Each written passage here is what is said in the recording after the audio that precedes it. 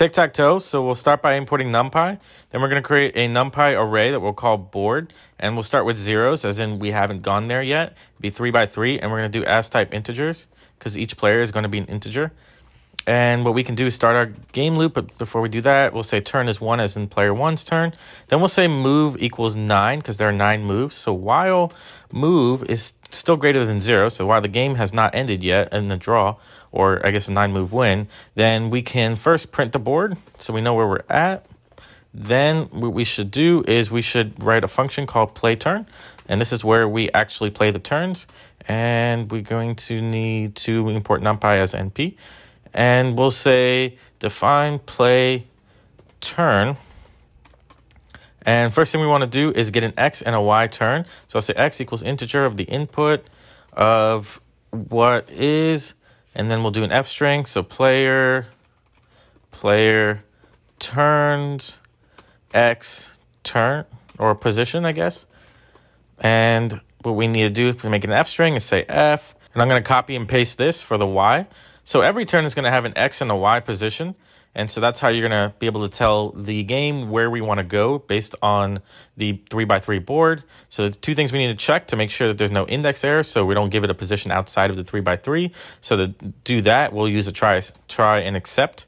And another thing we have to do is we're going to have to check if the board position has not been played yet. So it needs to be YX based on the way it prints out, not XY. But if this equals 0, then we can go ahead and play this move. So YX equals turn, so the player has gone there. Else, we can just recursively ask for play turn again. So that way we can just kind of keep asking for it until we get a legal move. So same thing with except index error. Keep asking for it until we get a legal move, and then we'll run play turn again. Great. So after that, we're going to have to also check for success. So we can say if check win, then we can print, and we'll write check win in the sec. We'll say F string here, F player turn has won, and close out the string. Another thing we should do is break. If this does not happen, then we need to flip turn. So if turn equals turn times -1, we could have said times equals. And then we also need move equals move -1, but I just want to spell it out. We can also do minus equals. And if check win, undefined name check win. So let's go ahead and make the check win function. So define check win. So the idea being if one player is player 1 and the other player is player -1, then if we just sum up a row or sum up a diagonal or a column and it equals 3 or -3, then the game is over. So we can say if any of np.sum of the board 1 equals 3. So this is going to check the horizontal win, or any of np.sum of board 0. So this is going to check the vertical win equals 3, or check diagonal win. So sum of np.diag.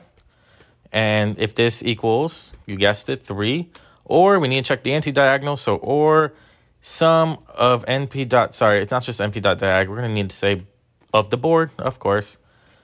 Sum of np dot diag of the board slice to be flipped, which is going to end up being the same as the anti-diagonal, equals 3.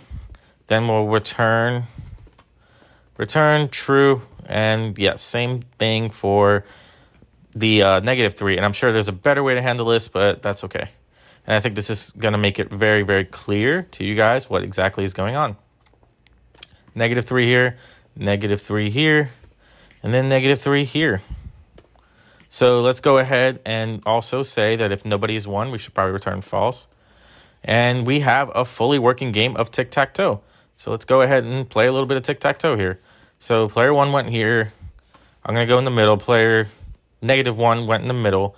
And I'm going to make me really bad at this game just to show you the mechanics of it. And player 1 has won.